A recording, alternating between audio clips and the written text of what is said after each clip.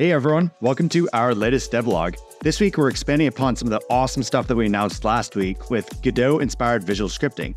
Now we're adding in a bunch of helper methods here, for example, math functions like add and multiply, vector splitting, vector constructing. Also, you can do this all in real time without having to worry about actually writing code. Of course, we'll allow you to write code in the future, and that is definitely on our roadmap.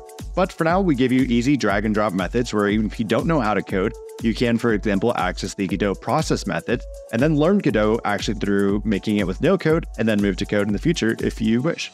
We are doing all of this again in real time. So for example, if we're modifying a height map, looking over with our friend, or it could be our colleague, could be our boss, could be an early user who's testing your game out, and you want to get their feedback on the best way to set up a map, for example, then you're testing all of that in real time. This also goes for other key game components like spawn points, for example, where, for example, on the right, our user sets the green spawn to his location. And then as you're playing, you may think, hey, okay, I've built this side of the map, my buddy's built the other side, let's test it out. So you ready up, you hit play, and bam, you're all playing the game instantaneously from the original spawn point.